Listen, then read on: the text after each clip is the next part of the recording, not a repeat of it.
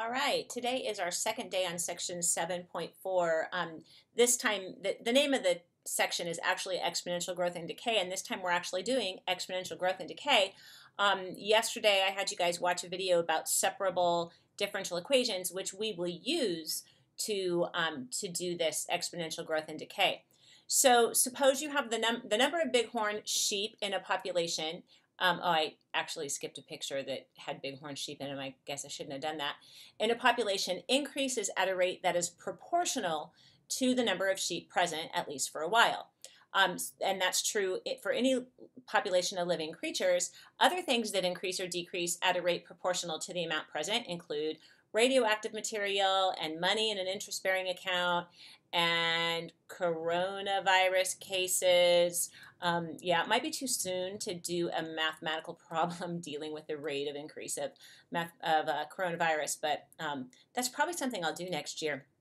Anyway, if the rate of change is proportional to the amount present, the change can be modeled by a differential equation that looks like this.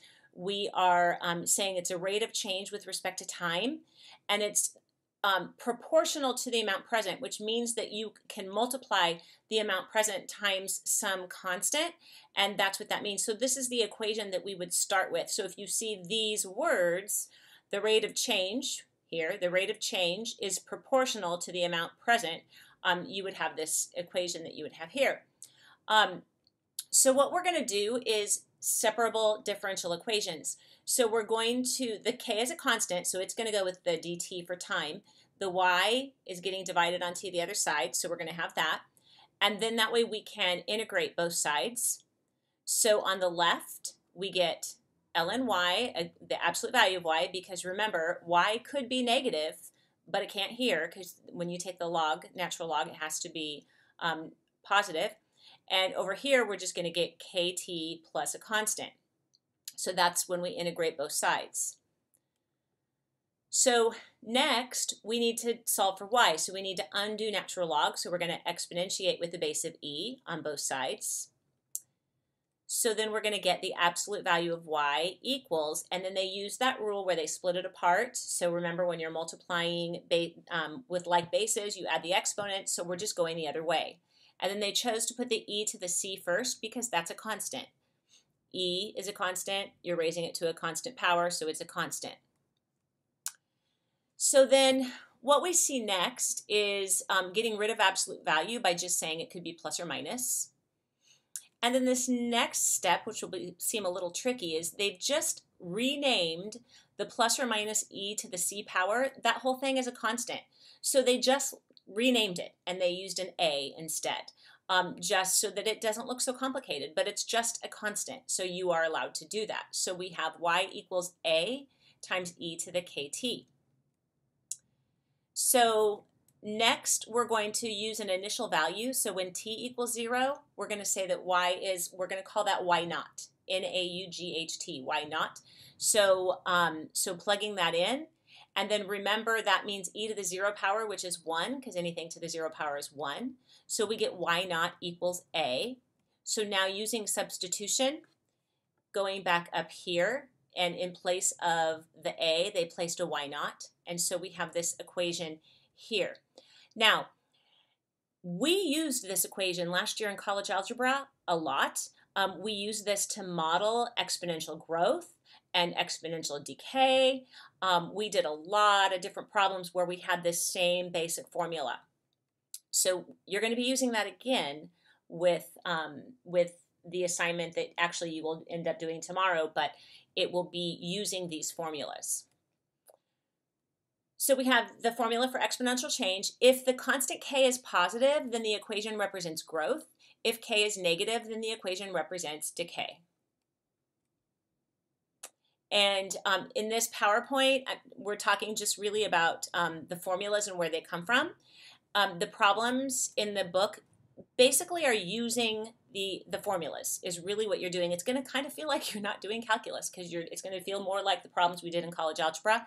And I do want to recommend, if you need a refresher on those, that the problems in your textbook in this section, they do go through some examples, so you might want to take a look there. Continuously compounded interest is another thing. We talked about compounding interest last year in college algebra. So if money is invested in a fixed interest account where the interest is added to the account k times per year, the amount present after t years, and this was one of the equations we used, where a naught represented the initial amount that you had deposited, and then you had your rate. And this k, if it was, say, monthly, k would be 12. If it was daily, k would be 365. So if you remember when we did some problems like that, and if you knew what those values were, you can just plug them in. And I think that's one of the things that you'll have to do on your homework using this formula. So if the money is added back more frequently, you make a little more money. So the more frequently they add the money back. And so there is something called continuously compounded interest. And of course, that doesn't mean that somebody's continuously working on your interest rate. But what that looks like, and you could do this with calculus to solve that. We are not going to do that. I know here it says you'll learn it in chapter 8, but we don't. Here's some good news, you guys. This is the last lesson in chapter 5, and we only have 3 sections to cover in chapter 8. So we're making progress. So we don't actually get to the part where we do this using the limit. So we just are going to use the formula. So you end up with this. So continuously compounded interest, it's is the amount that you have in your account is your initial amount times e to the RT, where R is the interest rate expressed as a decimal, and T is the time in years. And that's the formula. And notice it looks a lot like y equals y naught e to the kt. It's the same formula. Sometimes we use it this way, where P represents the principal that you are investing. Same thing. Radioactive decay is another situation where we use exponential functions, and sometimes they'll write this with this format instead of y naught e to the kt. They'll put a negative k. The reason for that is so that k, the rate of decay, can be expressed as a positive value. So sometimes you'll see that written that way. Half-life is a big deal, and half-life is the time required for half the material to decay. So when we're working with half-life, this, if you think about this right side of the formula, if you start with y naught, then how much you have present, then half of y naught is what you would have present after the 1 half-life. So if you wanted to figure out how long it would take for half of it to decay, then this is how you would set that up. The amount that you now have is half of what you originally had. And the nice thing about this is the y naughts cancel out. So then it really doesn't matter how much you started with. If you are doing a half-life problem and you want to find out the time it takes for half to be half of what you started with, the amount you started with doesn't matter because it's going to cancel out. So then we are solving, where did the ln come from? It's because we're trying to solve up here for our time. So we have to undo exponentiating, so they're doing the natural log on both sides. Now, remember that when you may or may not remember the rule for logs, that log of, let's see, I think we had it. Let me grab a pen here that I can write with. We had, I think it looked like this. Oh, not like that though. Okay, I don't know how to do the eraser on this pen, so if we had something like this, that was ln m minus ln n, and that was one of the rules for logs, and that's all they're applying here. So we do that, and then the ln1 is 0 because e to what power is equal to 1, and that would give you 0. So they are just simplifying this is what they're doing. So then cancel out the negatives on both sides. So we get t equals ln2 over k, and where k is the decay rate.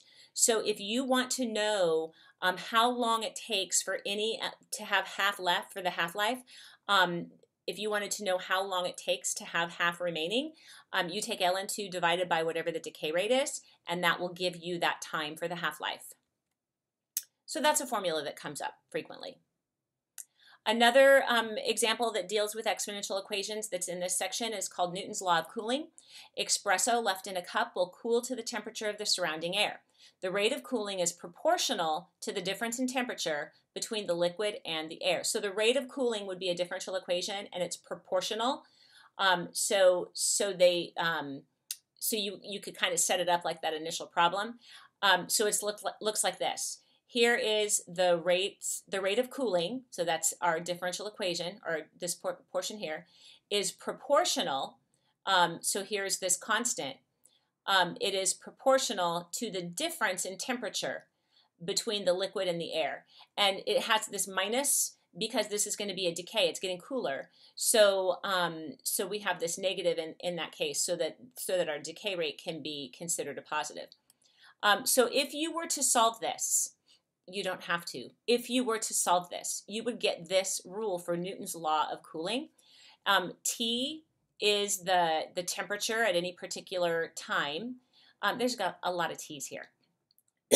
T sub S is the temperature of the surrounding medium, and that's going to be a constant. So like if you were in a room that had a temperature of whatever degrees, your T naught is your initial temperature of your espresso. Oops.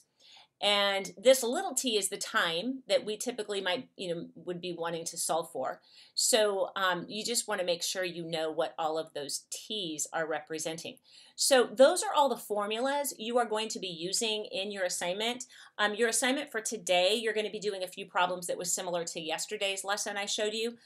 The assignment that you do tomorrow is going to have problems from this lesson where you're using these formulas. Again, please look in your textbook if you need additional help with some of those examples. See ya.